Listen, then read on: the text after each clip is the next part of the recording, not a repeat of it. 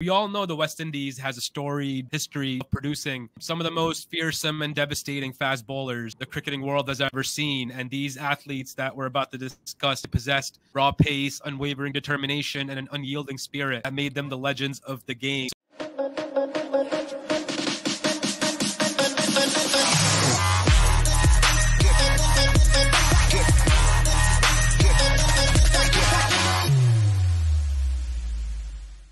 Hey there, cricket lovers. Welcome back to another episode here on the Reverse Group channel. And today we have a thrilling episode lined up for you as we delve into the heart-pounding world of cricket. And today in this episode, we pay tribute to the powerhouse of pace, the giants of fast bowling, the top 10 West Indies fast bowlers of all time. Again, I have my buddy Mark joining me today. We've compiled this list of top 10 West Indian bowlers, which wasn't easy. I want to welcome Mark on board. Mark, how are you doing, brother? Thank you for joining me. Are you ready to do this top 10 Windies fast bowlers of all time? Right, Nabil, thanks for having me back in the Reverse Group. We're here again, once again, to review some West Indies cricket histories. And now we're going to top 10 fast bowling. It's very hard since West Indies has a legacy of producing great fast bowlers over the years. This we're going to go through by skill sets. Mark mentioned it's, based on skill. We all know the West Indies has a storied history of producing some of the most fearsome and devastating fast bowlers the cricketing world has ever seen. And these athletes that we're about to discuss, they possessed raw pace, unwavering determination, and an unyielding spirit that made them the legends of the game. So without further ado, Mark, I want to start off with number 10. Do you want to let the viewers know what our pick number 10 is? Get right into this video. Our number 10 is Winston Benjamin from Antigua. Fast bowler, very beautiful rhythmic action, nice approach to the crease. He was very slippery, very deceptive in pace. If you watch him bowl, you wouldn't know he was bowling that quick unless you faced him. He had a very good slow ball, cut the ball, swing the ball. The full package. Only played in 21 test matches. Career cut short. I'm not sure for what reason or the other. We would love to see him play at least 50 test matches. Then we could elaborate more performance on his contribution to West Indies cricket. I think he obviously quick as a lot of the other West Indians, but what in particular made him different, Mark, to like the other fast bowlers of that time? Besides just being quick, was there anything else about Winston Benjamin the viewers don't know that you would like to tell them about Winston Benjamin? Yes, beautiful approach, nice, smooth, rhythmic bowling action, similar to Jerome Taylor. He was a no-nonsense character, personality, but he had the skills.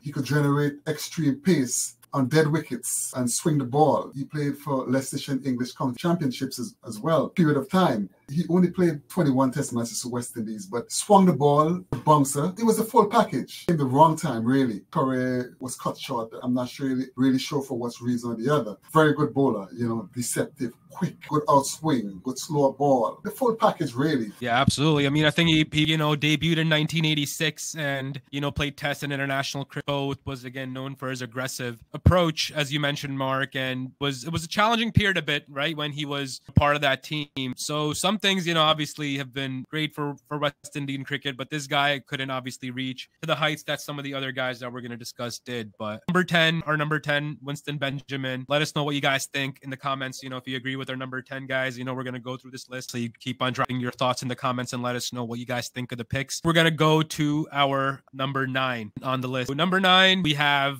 Jerome Taylor. Number 9 is our guy. So Mark, some things about Jerome Taylor or why we added him on this list. What makes him one of the top West Indian bowlers of all time? Jerome Taylor was a slippery bowler. Very accurate, beautiful action, nice approach to the crease, and surprisingly explosive delivery, nice high pace. Swung the ball. He was a skillful bowler. He always out-taught batsmen. Bowled from wide of the crease, bowled from behind of the crease, 23 yards. He just had that about him. He has some really nice moments of brilliance for West Indies. I remember his career best 6 for 47. Bowled very well, beautifully. Remember a couple spells again against England, Sabina and some dead pitches. He generated high amount of pace and was able to bowl quickly and beat the batsman for sheer pace. He's a slimly built man, small in stature. So if you see him just walking around the field, you wouldn't really believe that that's Jerome Taylor, the fast bowler. Very skillful bowler. Started his career age 17 or 18 for Jamaica. Always one of my West Indies favorites. What I loved about Jerome Taylor, right, that he brought different types of variations, right? He had pace, he had bounce, and he had the ability to swing the ball, which made him a nightmare watching him, and he was quick, as you said. When he has a good rhythm, He really generated beautiful and high pace. And his action, very beautiful action, similar to Winston Benjamin. Very beautiful action. He had a few injuries, but because he was a small man, he did live up to the expectation. I would have really loved to see him play a little bit longer too, but politics in West Indies cricket really cut short his career. Absolutely. And he had mental toughness as well. So he was always up for the challenge against the best in the world. Always loved about, Jerome Taylor, that ability for him to rise up. So that was our number 9. Mark, do you want to let viewers know our number 8? Ian Bishop, really hostile fast bowler. If it wasn't for his back injury, could have come out to be one of West Indies' all-time greats. Very fast bowler, aggressive, bowler, nice, beautiful outswinger, nice, beautiful action. If it wasn't for his injury, he would have a really long career because he was the most promising around 1988-89. Even Malcolm Marshall spoke about Ian Bishop as one of the most promising West Indies fast bowler. But the thing with him, he had good pace, always generate good pace, a good bouncer, never really scared to dig it in, good outswing, always in the business era, a beautiful bowler, really put fear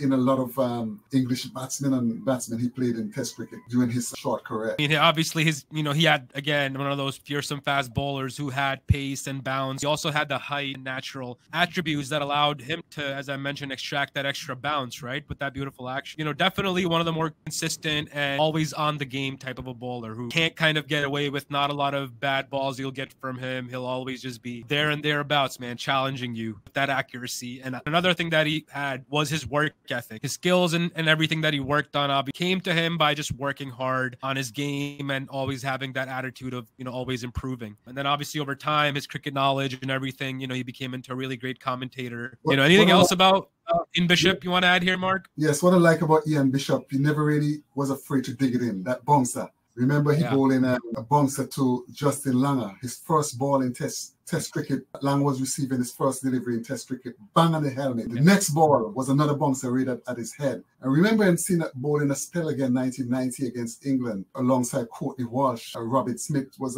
offering some great resistance. Tony Gregg was in the commentator booth. And when Bishop started running and bowl, he was saying, he was saying Bishop wasn't that quick. Then he said, I take back everything about this bloke. This bloke is extremely, but they didn't have a speed gun at the time of that match. But he said, you hear from Tony Gregg, world-class commentator, that Bishop was extremely quick. And he bowled a couple bouncers at Robert Smith. He was just inches away. Even if he was a good, accurate bowler, he had that fear factor in him. It was always exciting watching Ian Bishop. He would always bring a smile on my face. He really left some good performances in the Test arena for West Indies.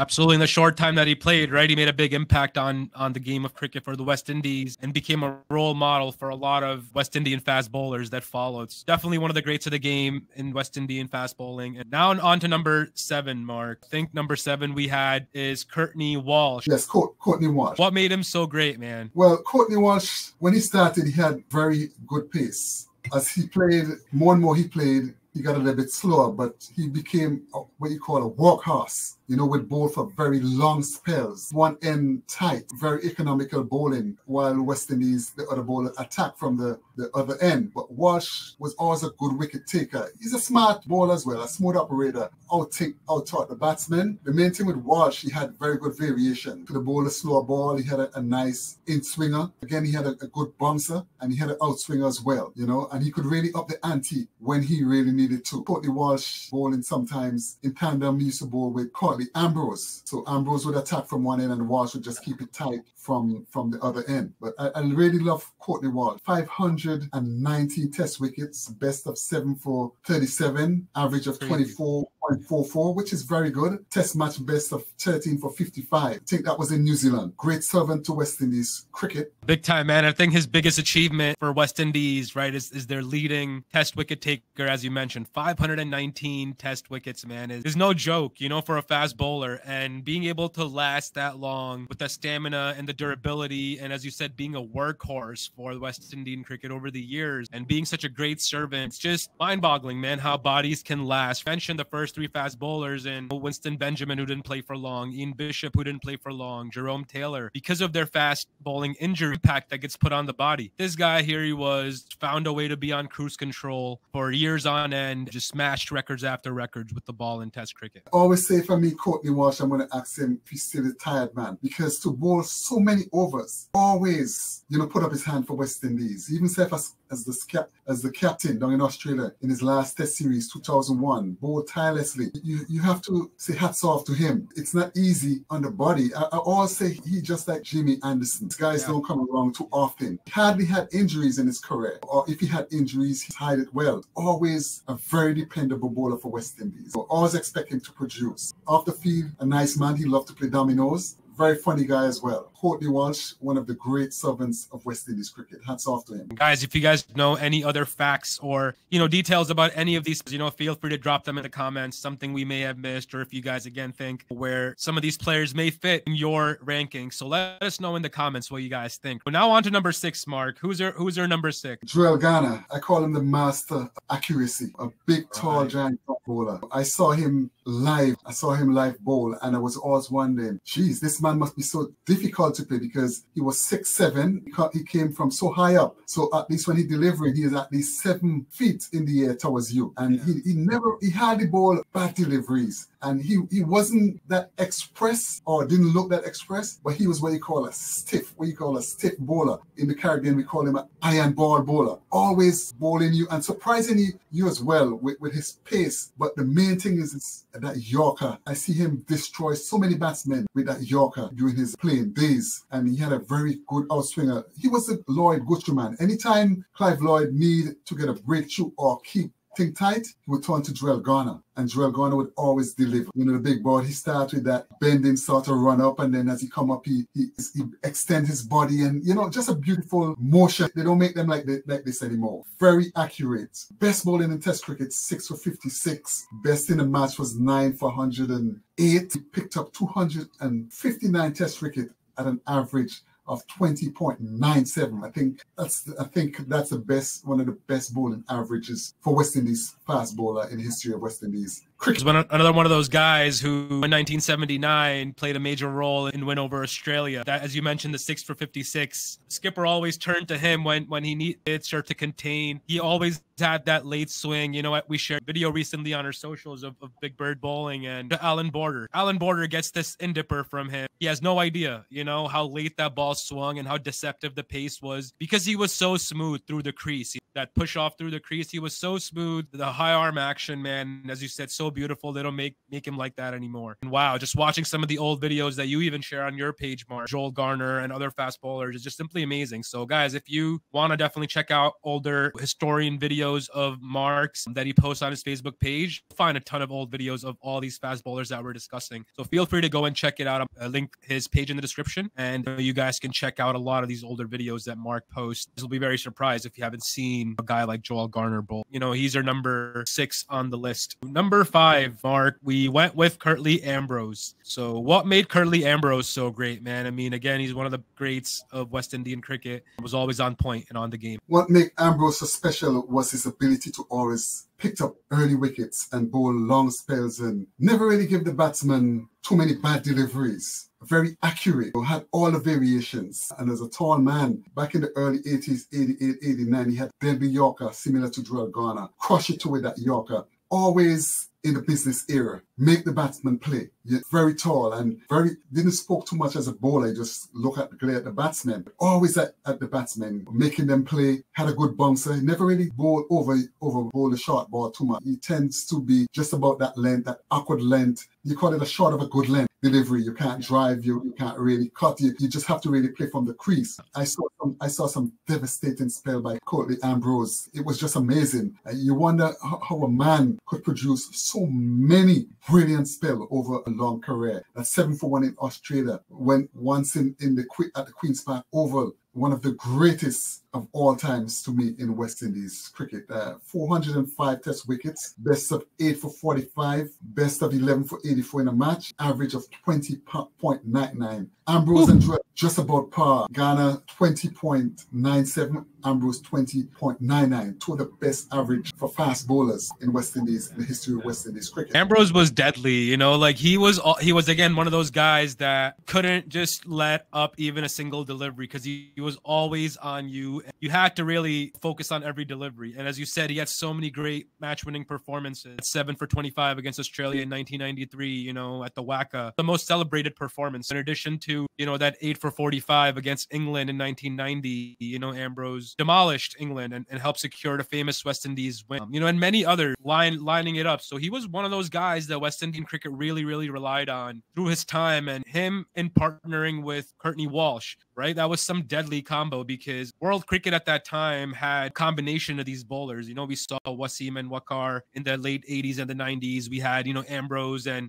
Walsh and a couple other guys from other teams. That era of fast bowling, man, that these guys played in, especially Ambrose and Walsh, they were some special times because the player quality was something else too in those days. Yes. And those guys really put in the, you know, had a very good work ethic. And both Walsh and Ambrose played county cricket for a long period of time. So that just tells you the wear and tear on the body as well. But when they played for West Indies, they always deliver. We had different fast bowlers featuring with these guys: King, Nixon, McLean, Franklin, Rose. But they weren't able to still produce as Walsh and Ambrose. So that's really set those guys apart from the others bowlers basically on the fringe. They get a lot of opportunity to play, to take over the attack and still couldn't do it. So we had to rely on Ambrose and Walsh for so long. So that was our number 5, guys. Curtly Ambrose, the legend. Number 4, Mark, who did we go with on number 4? Michael Holding, Whispering Death. If you want a youngster to copy a bowling action, you tell them to look at Michael Holding. So rhythmic, nice, long run up, smooth to the crease. They call him Whispering Death because of his pace, his extreme pace. Once you see he was in good rhythm, he was deadly. You know, had a really quick bouncer, good bouncer. I was lucky to see him bowl 1981 in St. Vincent and the Grenadines versus England. There was a match, West Indies versus England. West Indies scored 127. England scored 125. But the last over of the match, Clive Lloyd gave it to Michael Holding, and he was bowling to Chris Old. And I tell you, up to this day, I still didn't see those 2 deliveries. The last delivery, the second delivery, clean bowl Chris Old. So West Indies won that match by 2 runs. So one of the most excited match I ever saw in my life, live Holding bowling. Also saw him playing for Jamaica as well. Very good bowler. The thing with Holding bowled quickly all the time. Some bowlers would generate pace and some bowlers would bowl. Even when he came off a short run, 5 or 6 paces, he was just as quick. 14 wickets against England. You know, I watched that so many times over and over. 1976 at the over. It was remarkable. We call him the Rolls Royce of fast bowling. Rolls Royce of fast bowling, Whispering, Silent Death. He had so many deadly names, man, because this dude was fearsome fast bowler, and batters at that time, you know, that 8 for 92, by far, you know, arguably the most legendary spell in history of West Indian cricket. England against England. Yeah, if we were to compare this spell to this Shamar Joseph spell, Mark, 7 for against Australia, which one would you rank higher? Michael Holding still, correct? Yes, I tend to go with Michael Holding because those days West Indies was a dominating team, but we had the bowlers to back up Holding. I think we had Daniel Roberts and Van Ball Holder. Is the sheer pace and a dead pitch at the oval that really makes that bowling stands out. Everybody still talk about 14 wickets at the oval by Michael Holding. No one really come close to it because it was a dead pitch. England had a formidable team, good batsmen back in those days, but it was the spell and a dead pitch. Even Holding bowled a few bouncers, but no other bowler was really able to extract the amount of pace and venom from that pitch, and Holding did. That's why he was so loved by the English supporters over a long period of time as well. You know, West Indies had a good support in England, but everywhere Holding went, he was well respected as well. 249 test wickets, best of 8 for 92, best of 14 for 149 in the match, average of 23.68, which is very good for a genuine fast bowler. He was just amazing and definitely comes in as our number 4 on the list. So number 3, we've gone with Colin Croft, for his dominating presence with pace and bounce, a fearsome reputation and a key figure in West Indies fast bowling legacy. Mark, what made Colin Croft so good? I would say Colin Croft, my favorite West Indies fast bowler of all time. What different about Croft was his ability to swing the ball and bowl from different angles. You know, he had you call it like a windmill, a cartwheel kind of action. Yeah. Let's say like a funny action, not the textbook action. But what happened? He always gave 150%. It doesn't matter whether the pitch was quick or the pitch was dead. Always running into the batsman. Wicked outswinger. You know, he used to bowl from around the wicket, wide of the crease, still swing the ball into the batsman. No one really had that kind of skill back in those days. Then he would go wide of the crease and swing the ball away from the batsman. That was some skills, Colin Croft. All the West Indies fast bowlers, Croft loved to dig it in. He would bowl 4 or 5 bounces in an over. You know, even though umpire warned him, he would still run and bowl. It was very hostile. When he made his debut against Pakistan in 1977, he came onto the scene with a bang. He got 8 for 29 against Pakistan, announced his entrance into Test cricket. He was always a serious guy, never really smile a lot, just stare at the batsman, walk up to the batsman, always at the batsman. Sometimes you see him roll up his bowling long sleeve, you see him roll up his long sleeve shot, and he would keep coming. I remember a couple of great spells in Australia, 1980. Croft would just keep running in and bowling to Greg Chappell and Bruce Laird and Bud and all those guys. Just keep going away with high pace as well and accurate. You know, he wasn't really afraid to pitch up the ball because his strength was really swing for all the West Indies bowlers. He would dig in a few short ones. His career was cut short by a back injury, you know, so he only played 27 Test matches for West Indies, a best of 8 for 29. He had 125 wickets, best in the match 9 for 95, and again a great average of 23.30. Top class quality fast bowler. In addition to his bowling, right, he was known to be super athletic and a good fielder in the field, always giving his 100%. You know, he was part of that quadrant of fast bowlers, right? So imagine facing a Michael Holding and then a Joel Garner and then an Andy Robert and then comes Colin Croft. That attack in the 70s was just something, huh, Mark? Yes, they all give you something different. High pace, high quality pace, but they just came at you different. As I say, Croft used to use angles, wide of the crease, close to the stump, you know, around the wicket. For all of West Indies fast bowler back in those days, from those 4 fast bowlers, he had the most variation, Colin Croft. Definitely one of the great, comes in at number 3, guys, because of the skill sets that he brought. Now on to our number 2. Our number 2, Mark, who is it? Malcolm Marshall, as everyone would say, is the greatest fast bowler of all time. Malcolm Marshall, you know, a master